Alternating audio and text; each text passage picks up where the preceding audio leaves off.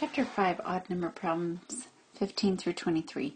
15. For a sample with a standard deviation equal to 8, a score of x equals 65 corresponds to a z-score of 1.5. What does the sample mean?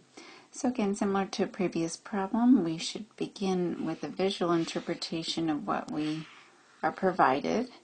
So here, the mean in the center is the value that we want to solve for. The distribution has standard deviation equal to 8. Excuse me, let me put the correct notation. It's a sample, so we're going to put S is equal to 8. And then we've indicated that a score of 65, so a score of 65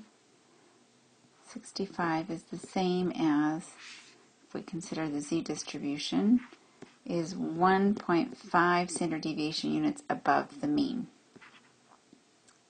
So, given that, we can approach this a couple different ways.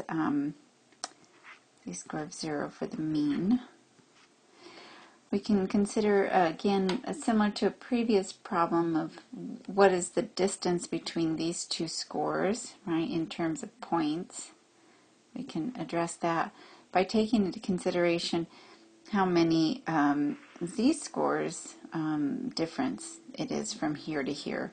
And I made that a little bit longer than I should have so that it's equivalent. So again, we're talking about the distance between here and here. Oops. Now I've just made a big mess. Let's start over just to make things a little more comparable. We have our mean here. So we have a distance from here to here, right, in terms of z-scores and then in terms of raw score points. So this would be 0, this would be 1.5. Okay. So we could try to figure out what this distance is equal to in terms of points by considering the score of x, right, again this is just distance, the score of x equals 65 is 1.5 standard deviation units above the mean. So we could take 1.5 multiplied by 8 and recognize that that's equal to 12 points. So what we're saying is that from here to here is 1.5 of these, 1.5 of those, which is 12 points.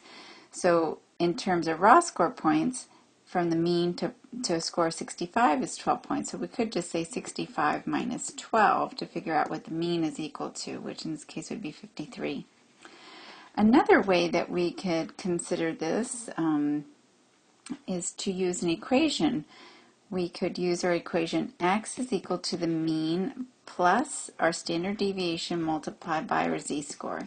We can replace variables and say that a score of 65 is equal to the mean, which we'll pretend like we don't know yet, multiplied by 8, which is standard deviation, times its location of 1.5 standard deviation units.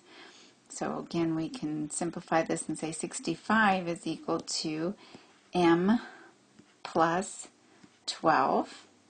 And if we're interested in solving for m, the sample mean, we would simply subtract 12 here and 12 there, and we would get 53 is equal to our sample mean. Okay, so again, we can approach it visually to figure out the z-score distance and equate that to raw score points difference, or we can utilize this equation to replace variables and solve for the missing variable. Number 17. For a population with a mean of 70, a score of 64 corresponds to a z-score of negative 1.5. What is the population standard deviation? Again, just as we've done in the past, let's visually represent what we have or what we're working with.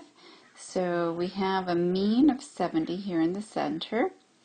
We have a score of 64, which would be to the left of the mean, 64. Which is understood to be negative 1.5 standard deviation units below the mean.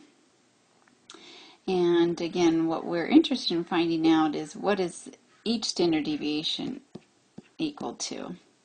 So again, if we think about distance, we see that from here to here, that's 1.5 of these unknowns, which is the same as the distance from here to here. So the difference between 70 and 64. So if we just think of point difference, 70 minus 64, we understood that that's 6 points, right? It's the same as 1.5 standard deviation units. So if we just want to find out what 1 standard deviation unit is equal to, we would convert our 6 points divided by 1.5, and that gives us 4 points. 4 points. So again, we're saying one of these and a half. So 1 would be 4, plus half of 4 would be 2, is equal to 6, right? So just working backwards to understand what we just did here. That's one way to approach this. Another is to, again, use the equations that we were taught in this chapter. So z equals x minus the mu divided by standard deviation. Again, if I want to solve for standard deviation, just move these variables around so that I then have what I need. So what it ends up looking like, the standard deviation is equal to x minus mu divided by z. So again, standard deviation is the same as our score, which is 64 minus 70, excuse me, divide by negative 1.5. So again, 64 minus 70 is equal to negative 6.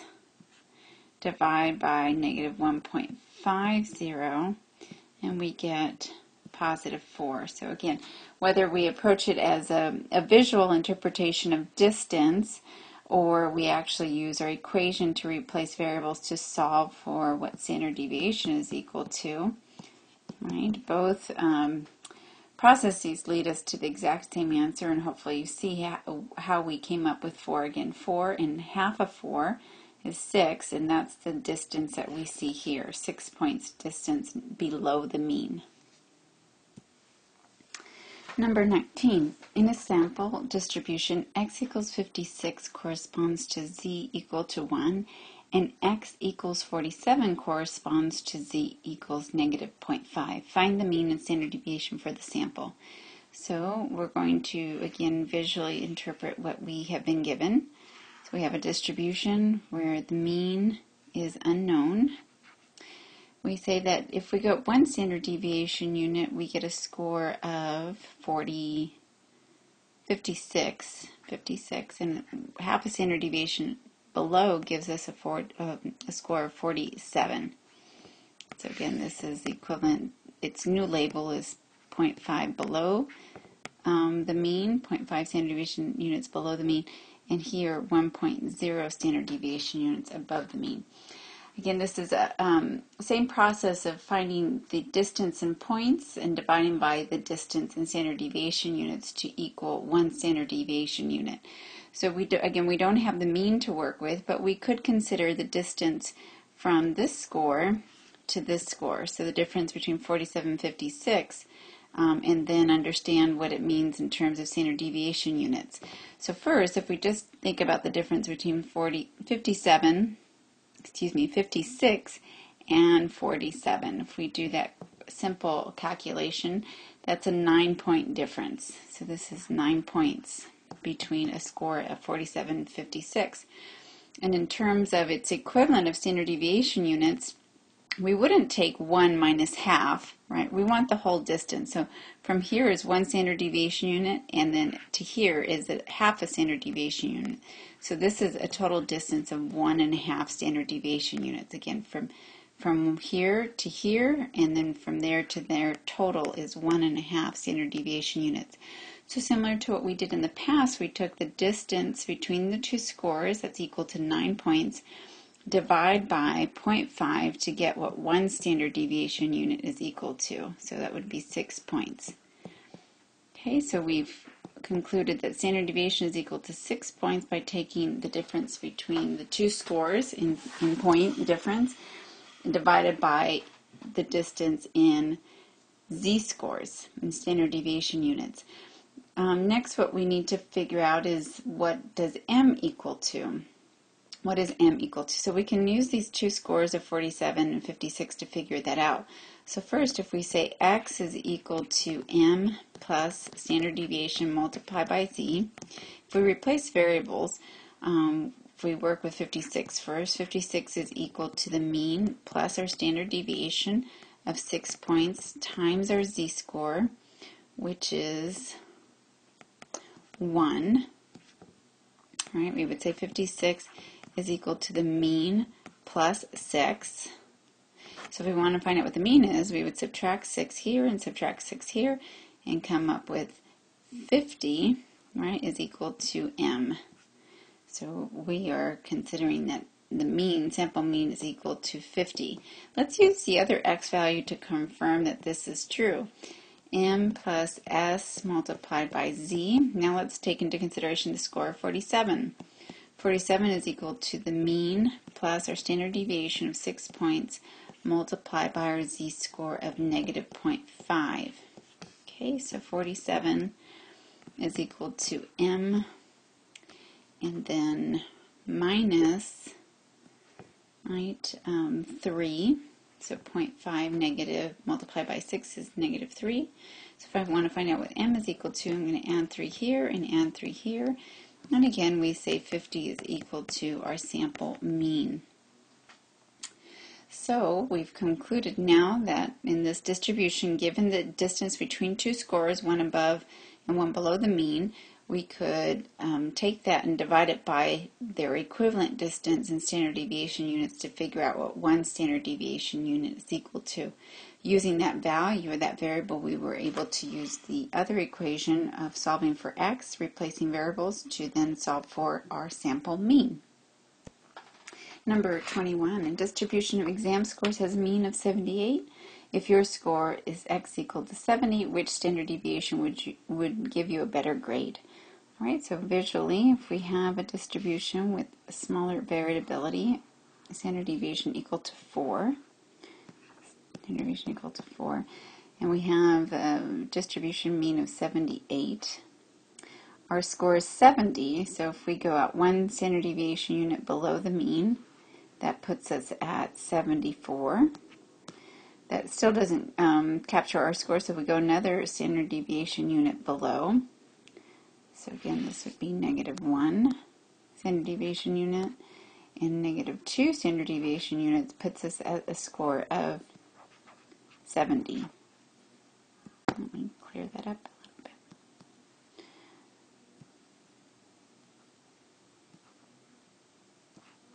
So 2 standard deviation units below the mean is equal to a score of 70.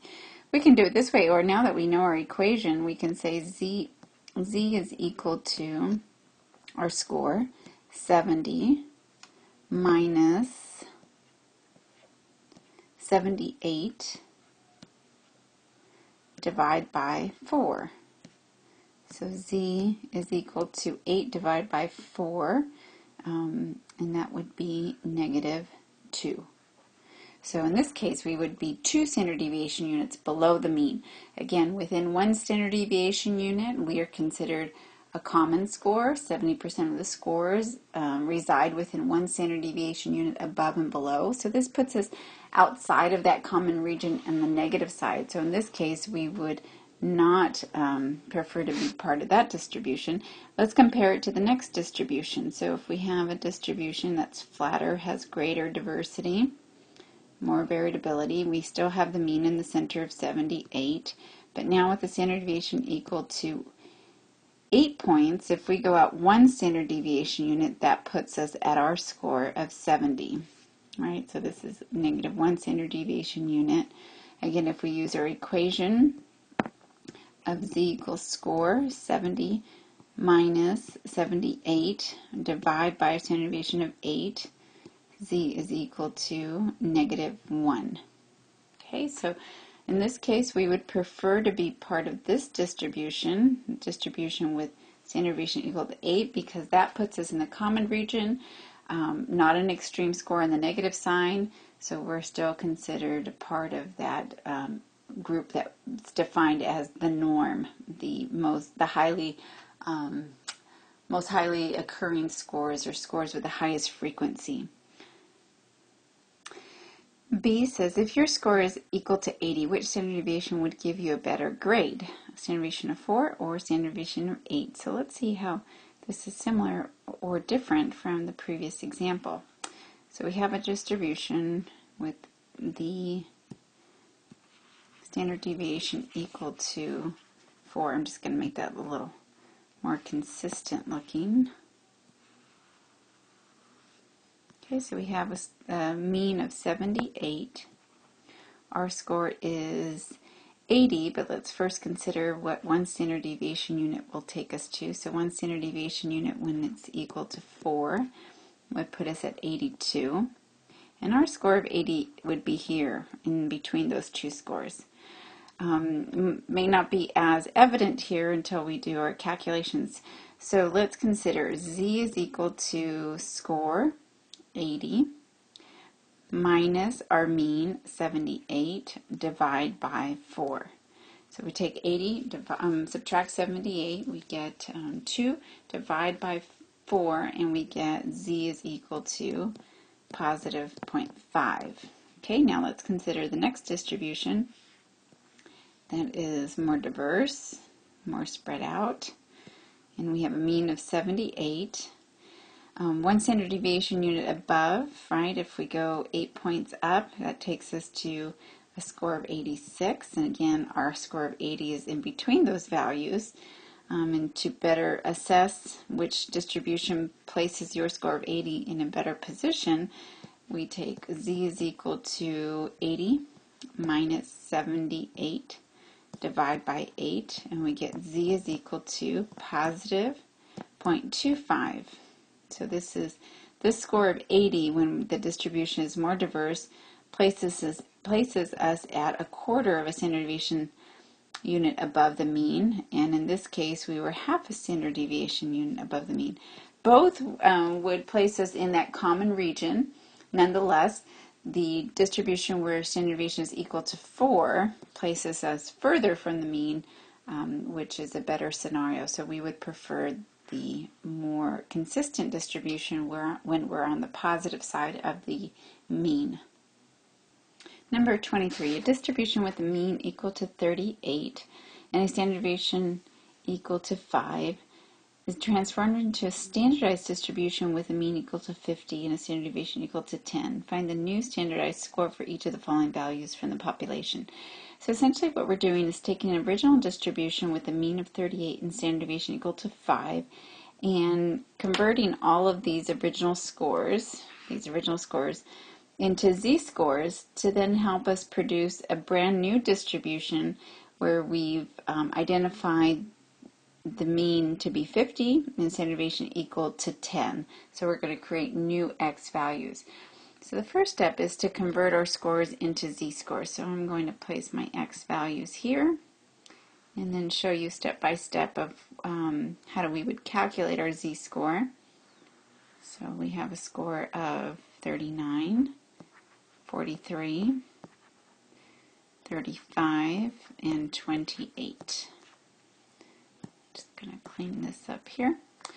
And then we're going to convert those into z-scores. So z is equal to x minus the mu divided by standard deviation. So if we take 39, I'll take 39 minus the mean of 38 and divide that by our standard deviation of 5, we get a z-score equal to 0.20. We take 43 minus 38, divide by 5, and we get a z-score equal to 1. 35 minus 38, divide by 5, we get a z-score of negative 0.60. 28 minus 38, divide by 5, and we get negative 2.0. Okay, so those are our z-scores. Next, we're going to convert those z-scores into new x values that have a predetermined mean of 50 and predetermined standard deviation equal to 10. So again, we're creating new x values. So we had our original x values, these are our new x values. So x is equal to, and again, x is equal to the mean plus our standard deviation multiplied by, let me just backtrack here for a second, mu. Mu is equal to, x is equal to mu plus our standard deviation multiplied by our z-score.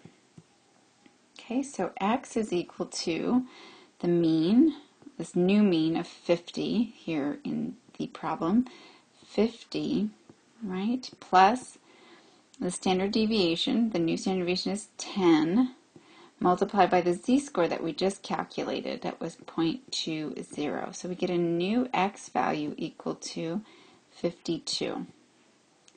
Next one, x is equal to the new mean of 50 plus the standard deviation of 10 multiplied by a z-score of 1. And we get, let me just change that 1, to an x value of 60. Okay, so then we have x is equal to 50 plus our standard deviation of 10 multiplied by the z-score of negative 0.60, and we get an x value equal to 44. Finally, x is equal to 50 plus 10 multiplied by negative 2 gives us an x value of 30. And visually, this is what we've done. We've taken an original distribution. We had an original distribution. Let me just...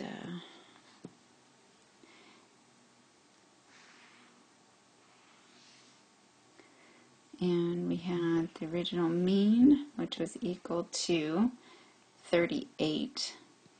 And we had scores above the mean of 39 and 43, and scores below, which were 35 and 28. Those were the original x values. Then we converted them into z-scores.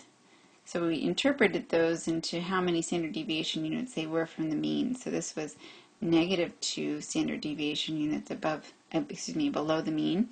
Score of 35 was negative 0.6 standard deviation units below the mean.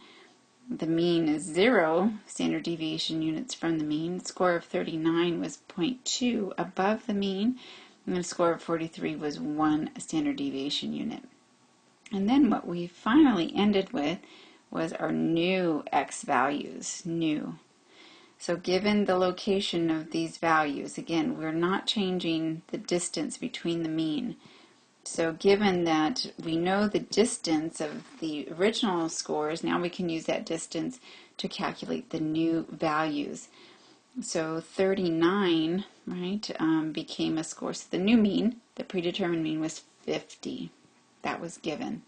Using that, we were able to convert a score of 39 into a score of 52, and a score of 43 into a score of 60, and a score of 35 into a score of 44, and a score of 28 into a score of 30. So again, the original distribution converted to distance and standard deviation units, z-scores, and let me just clean this up over here. I should just have z-scores off to the left here, z. And then using that distance, we just created new labels for these scores given the new mean and the new standard deviation. So again, it's just a process of standardizing scores, taking original scores, converting them into their distance expressed as standard deviation units or z-scores, using that information with the predetermined mean and standard deviation to calculate new x values in a distribution. Number 25. This incorporates a lot of the skills that we've learned in the past since chapter 3. So calculating the mean, the standard deviation, z-scores, and then also converting a distribution into a standardized distribution. So let's begin by computing the mean and standard deviation of this population of scores. So we have scores of 0, 6, 4, 3, and 12. And we're asked to calculate the mean. The mean is sum of x over n. We know we have 5 scores. We need to figure out what the sum of x is equal to. So sum of x, if we sum this column of 0, 6, 4, 3, and 12, we should get 25. So 25 over 5 gives us a mean of 5. Next, we want to calculate the standard deviation. I'm going to use the computational formula beginning with SS. So SS is equal to the sum of x squared minus the sum of x squared over n. I'm going to replace the variables I already know. I know the sum of x because I just calculated the mean, which is this is 25. We're going to square that. I know what n is equal to is 5. So what's missing is this, the sum of all x values that have been squared. Again, this is the process of using the computational formula. I'm going to square all my values and then take the sum of all x values that have been squared. So if I add 0, 36, 16, 9, and 144, I should get 205. So replace that variable. So again, order of operations says I square 25, divide by 5, and subtract from 205. So SS is equal to 205 minus 125, and that gives me 80. Now that's the sum of squared deviations. I want the average of those squared deviations, which is my understanding of variance, which is SS over n.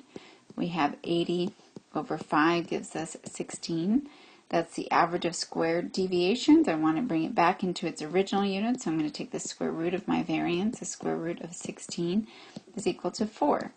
So what we've done here is we've calculated the mean of 5 and the standard deviation equal to 4. So I'm going to carry that to the other next page, and we'll see that given these original scores, we can now convert those into z-scores with these statistics or parameters of the population mean and population standard deviation. So now we're going to convert our scores into z-scores. So our scores again were 0, 6, 4, 3, and 12. We're going to convert those to z-scores. So z is equal to x minus mu divided by our standard deviation. So our first z-score is calculated by taking 0. So our score is 0 minus 5 divided by our standard deviation, which was equal to 4. And we get a z-score equal to negative 1.25. So again, we're taking our score of 0, 0 minus the mean of 5, divided by standard deviation equal to 4 is negative 1.25. Next one, z is equal to 6 minus 5 divided by 4, and we get 0.25. 4 minus 5 divided by 4, we get negative 0.25. 3 minus 5 divided by 4, and we get negative 0.5. 12 minus 5 divided by 4 gives us 1.75. Okay, so now what we've done is taken our original scores, and now we've expressed them as standard deviation units, whether they are above or below the mean of the distribution. Alright, so we've taken care of A and B, and now C says let's transform the original distribution into a new population of 5 scores with a mean of 100. Mean of 100 and standard deviation equal to 20. So again, this is the new distribution. Actually, I'm going to write it up here. The new mean is equal to 100, and the new standard deviation is equal to 20. And I want to create new x values. So x is equal to mu plus standard deviation multiplied by z-score. Okay, so this new distribution, taking into consideration where the original scores resided in relation to the mean. We know their distance, so x is equal to the new mean of 100 plus our standard deviation 20 multiplied by negative 1.25. That gives me a score of 75. X is equal to 100 plus 20 multiplied by 0.25, and that gives us a score of 95. X is equal to 100 plus 20 multiplied by negative 0.25, and that gives us a score of 90. X is equal to 100 plus 20 multiplied by negative 0.5, and that gives us a score, oops, I think I may have made a mistake here, 0.25, 1.25. I just caught my mistake. I wrote the numbers wrong. I should stop to check my math. So you are probably screaming at the screen right now. So I apologize for that. So let's go back here. This is where my mistake occurred. All right, sorry about that. Let's try this again. So x is equal to the mean of 100 plus 20 multiplied by 0.25. So in our calculators, if we multiply 0.25 times 20, that gives us 5 added to 100, and we get 105. So I had put the next value there. So that's 105. Next one, x is equal to 100 plus 20 multiplied by negative 0.25. Negative 0.25. And we get 95, which is where I had written what I had written before for the previous one. We get 95.